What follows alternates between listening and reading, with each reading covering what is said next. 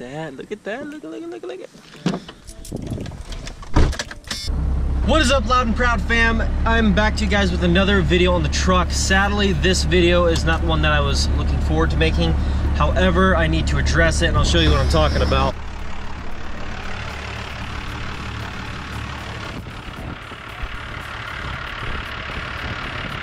Basically what I have is a small leak coming from either the crank seal or the timing cover, which is what I think it is. I think it's the timing cover. There's a small gap around there. I'm thinking I didn't quite get all the old residue, and just like there's some little bit of leftover stuff from the old gasket seal that was put on there, I guess, or RTV sealant or whatever it was. And basically I don't think I got quite enough of that off. So there's a very, very small gap somewhere around the bottom half of that timing cover. So, but me and my buddy Joshua are gonna do, he's gonna try to help me out today. We're gonna go to Menards, gonna pick up some sealant, RTV sealant, some red Loctite if they have it. And depending on what we need, I think that's all we need. And then we're going to take apart the front of that again. Shouldn't be too hard now that I know how to do it and the order to do it in to get it done the fastest. That's what we're gonna do. And then sand it all down, make sure everything's totally flush and smooth, put the sealant on, place it back on, get everything bolted back up, and we should be good. You ready? He has. I don't think you haven't taken the front part of the motor like on the diesel yet, have you? Timing cover, fan, all that stuff. Yeah. He hasn't done it yet. I've only done it once, so shouldn't be too hard. But I've said that before, so fingers crossed. Just pulled up to Menards. Gonna see if we can find what we need. Start on this jet. How did you find the bulb you need, bro? Rose key. Here's what I'm gonna get. Red RTV. I thought everybody said black RTV, but this is gasket maker, high temp, and it's for that application. There's no really black RTV that says it's for that, so I'm just gonna go with this stuff. Well, I did too, but I don't know where, because I kind of think maybe it would be like somewhere where bolts and hardware, because it's kind of like for locking in bolts, you know? Fasteners from loosening. Ideal for securing fasteners. Heat and special tools needed for disassembly. Or this one. Removable with hand tools. That's removable by hand. Keeps threaded. I think with this and torquing it down to spec, we should be good. Because if I have to take it out again, I mean, I don't know. Special tools, what is that? Like a ratchet? Bro, it's a crazy ratchet sometimes, bro. Or a hair compressor. Oh, you know what, dude? Use it. Let's go with this one. Because this is going to be for my KDP bolt. Yeah. So hold that in. And I don't ever want to take that out. Come out. Give it away. Why is my dad? We walked out of Menards. This is Dad's truck. It's funny. That's funny. He lives here basically. Yep. Okay, everybody, we got the gasket maker, we got the thread sealant. He's freaking dorking around with my freaking clip thingy, my GoPro mount, dropping around. What the? I might go pick up and get a little bit of diesel. And we're gonna get back to the garage, start to work on this. Hopefully it won't take too long.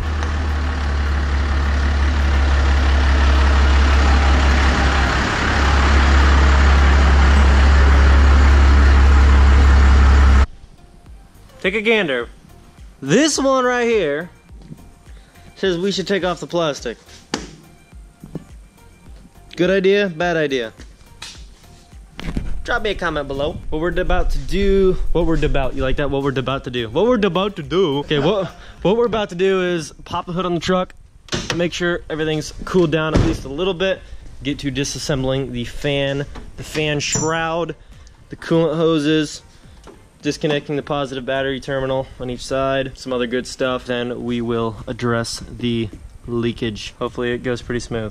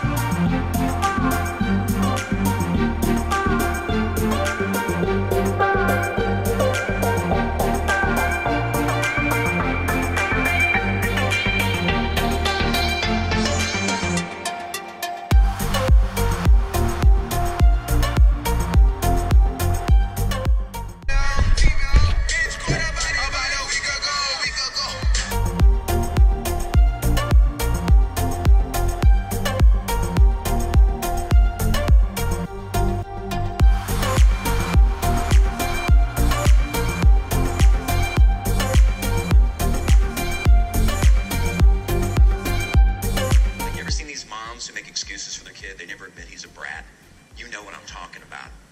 You know, kids like stabbing people with scissors. What's the mom say? He has allergies. That's what he has. There's a lot of pollen in the air that makes him want to kill people. That's not his fault. That's not his fault. He must have had some gluten yesterday or something. That just sets him off the gluten. That makes him want to puncture the skin of other people with kitchen utensils. So...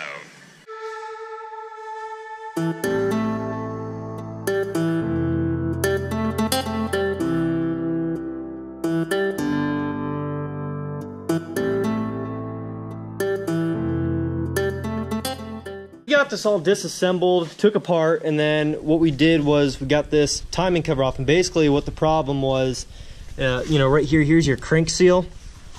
If you look here, this was the new one that I put on. If you look at it right here, this lip, the back half of it is really messed up. I mean, it was like rolled in, and it's supposed to be rolled out. So that's where the leak was coming from. So we're gonna put a new one on there and then get it all back together, get the new seal on around the gasket and everything else, and then we're gonna put it all back together, and hopefully that should take care of the issue. Like I said before, it really was not dripping much oil. Like, I probably could have left it like that for a really long time and not had any issues other than just a small oil drip, which are 7.3, and first gen leak gobs of oil, and that's just because they're just old trucks, and you know, just a lot of trucks just do that. I don't know where the oil comes from, but it just does. My truck never did that before, so I thought I would take this off, do a little investigating, make sure everything was taken care of right, and this right here was rolled back in. This back half of the crank seal was folded, and the other side was not, and so basically what happened was the part that was folded in was causing that very light leak down there on the crankshaft, I believe is what it was. It's right down here at the bottom. Basically, so we're gonna get this all. My buddy Jester just took all the oil residue off here. He's gonna kind of work on sanding this down a little bit. We're gonna make sure we get everything cleaned up around the timing cover right there where it mounts up, and just make sure everything's sanded down. There's no residue. Then we're gonna get to applying our new gasket maker and put it all back together, and hopefully it is good. But I'm not gonna probably start the truck until tomorrow, because you're supposed to give it at least 10 hours to sit, just to make sure everything sits, hardens up, and everything's good to go, and you don't create more leaks by heating it up too quick and everything else. So we're gonna get right to it, get it done.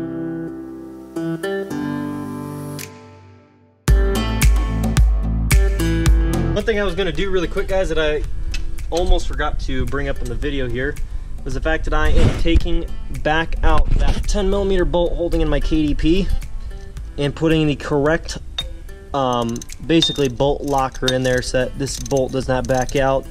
And reason for that is when I put the stuff on there last time, I thought it was the correct thread locker type of stuff, and turns out it was just a sealant for basically not hot temperatures first off, but more for like water and stuff. And you know, for the most part, it's just not, it's not gonna do. And so we got a new product I picked up today. It was $5, and it'll be plenty just to hold this bolt in. So we're gonna take a little dab of that, put it on here, put the tab back on, thread it back in, and we should be good to go. So gonna get that taken care of, and then get right on to properly putting a gasket on there, a leak-proof gasket on there, and remounting the crank seal on there, getting it all mounted back up to the front of the motor.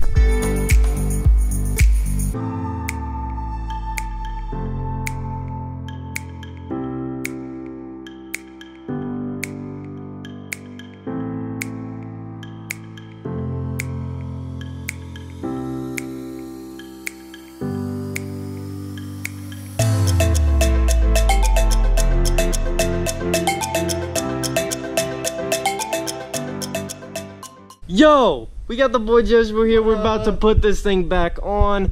I'm not going to use this gasket over. It's an old gasket. When I took it off, it did not have one of these. So don't be like, oh, you're not putting the gasket back. It did not have a gasket when I took it off. All it had was this gasket maker stuff that's like rubber. And this is extremely heat tolerant and all that good stuff. So it's gasket maker, you know, obviously automotive, high temperature. I think we're going to be good. I put a load of that stuff on all the way around, so we should be good. That's all that was on there before, so I think we're gonna be fine. You think it's gonna be fine? I think that's what everybody else did, so I think we should be good. I hope so. If it doesn't, come and stare down part 4. No, I'm totally kidding, but let's do this. Gonna have Joshua here hold the camera. We're gonna get to installing this.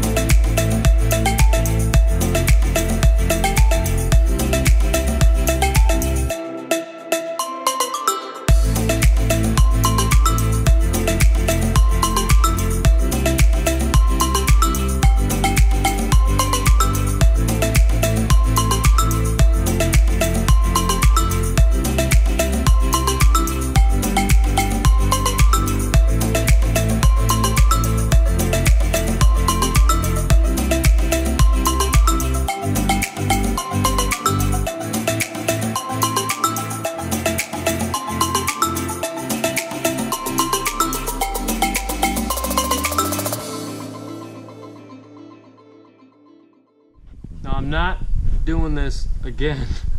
If there's a little drip that I need to add a quart of oil once a year, I'll just do that. What we're gonna do right now, we're gonna clean all this crap up, connect the battery stuff, get the trash out that was holding our stuff, and wrap it up and call it overnight. Thank you guys so much for watching. I hope you guys enjoyed the video. Sorry that this was kind of like not so much fun, entertainment mostly, but tried to make the best of it. Thank you, Jesse, for helping out. It did help having an extra hands here. And we are going to catch you guys in the next video. If you haven't already, please leave a like on the video. Subscribe, join the fam, leave a comment below, subscribe if you're new. Catch you guys in the next video. Peace. Doing what I love, going day to day, but I know it takes time and I'm patiently waiting. Sometimes I contemplate, cause one day you feel so close and the next is out of sight. But I know I gotta hold on tight to go back to just going out every night. Like if I'm about to let it go now, I can live alright, live a normal life, doing 9 to 5. But I know I'm more than that. I gained this skill, wasn't born with that. At the end of the life, it's a memory.